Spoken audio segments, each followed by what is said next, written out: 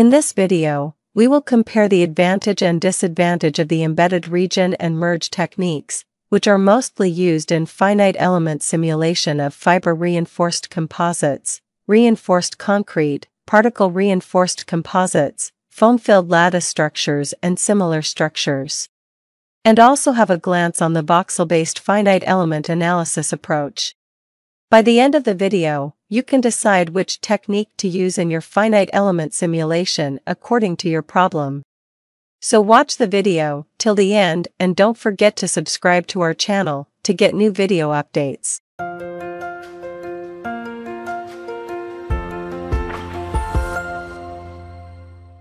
An embedded region constraint allows you to embed a region of the model within a host region of the model or within the whole model. For instance, you can embed a fiber in a polymer matrix, or embed FRP rods in a concrete matrix, or embed nano or microparticles in a polymeric or metallic matrix.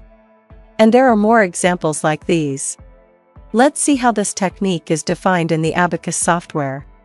For example, we have a woven fabric reinforced epoxy composite. For defining the embedded region constraint, you must enter the interaction module. Then select Create Constraint icon. At first, you must choose the embedded regions, which is the woven. Then, you must choose the host region, which is the epoxy cube. In the Edit Constraint window, specify values for the tolerance parameters. These tolerance parameters are useful for making small adjustments to make the embedded nodes lie on the edge or face of a host element. If you specify values for both exterior tolerance parameters, Abaqus will use the smaller of the two tolerances. Click the OK button. Now the embedded region constraint is defined. As simple as it looks. Embedded region technique has following advantages. Does not interfere with the mesh generation process. Is good for applying periodic boundary condition. Does not remove the assigned material orientation. However, it has following limitations. Cannot consider interface properties or modeling interface debonding process. There is a volume redundancy at embedded region locations. Therefore, additional mass and stiffness due to the embedded elements are added to the model. Mechanical properties of embedded part must be modified. Rotational, temperature, acoustic pressure, and electrical potential degrees of freedom at an embedded node are not constrained. For detailed information on embedded region technique and how to compensate the additional stiffness, watch our previous videos on this topic. As an alternative method, you can use merge technique. You can select multiple part instances and merge them into a single part instance. Merge technique create a new part instance and delete or suppress original parts. Let's see how merging is defined in Abaqus software. At first, enter the assembly module. Click the Merge or Cut Instances icon. Choose the Merge option based on your problem. Choose whether to suppress the original parts or delete them. Here we choose the Delete option. And also choose whether to retain the intersecting boundaries or not. Here we choose to retain the boundaries. Then, click Continue, and select the instances individually in the viewport to merge.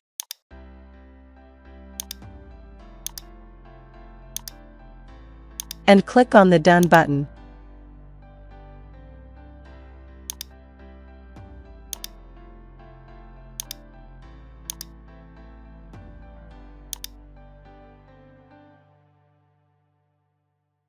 Merge technique has following advantages.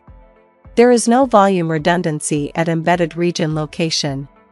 There is no need to modify the mechanical properties of embedded part. It is possible to model the interface behavior. Merge technique has following limitations. When you merge part instances, composite layups and material orientation of the original part are not mapped to the merged part. You cannot merge part instances that contain virtual topology. Merging parts results in a part instance having mesh quality issues.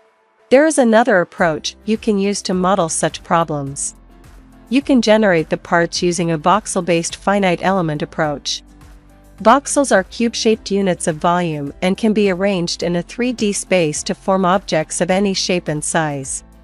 This makes voxel modeling an ideal tool for creating complex and volumetric objects that can be difficult to model with traditional surface-based methods. Using voxel-based finite element modeling, there is no volume redundancy issue or modification of mechanical properties. There is no issue with mesh quality. However, it is impossible to model interface behavior, such as bonding failure. Also, it requires higher number of elements to model the exact geometry of a part. In overall, considering process efficiency, geometry-based modeling performs better for simple or larger parts, while voxel-based modeling is more advantageous for small and complex geometries. As an example, our expert team developed a useful plugin for simulating unidirectional fiber-reinforced composite using embedded region, merge or voxel approaches.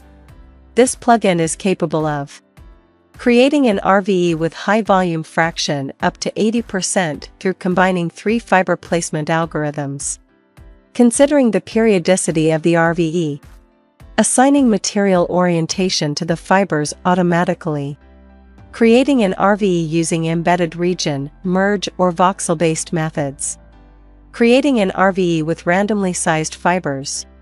Let's have a glance at how it works.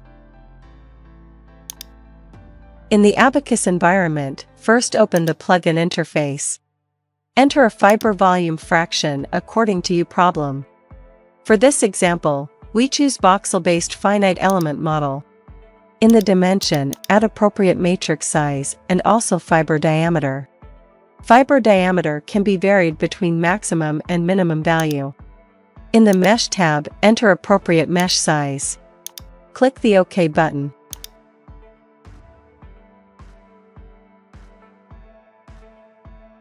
The part is made and ready to use. In the property module, you can see there are 2 material types. Now let's enter the mesh module. Put color code dialog as materials. You can observe a voxel-based simulation of unidirectional fiber-reinforced composites. Similarly, you can create an RVE with embedded region or merge approaches. Here, you can observe the final results. Thanks for watching the video. We hope you enjoyed this video. Please support our team with like and subscribe and click the bell icon to get new video updates. Don't forget to visit our site for more related products. Have a great time.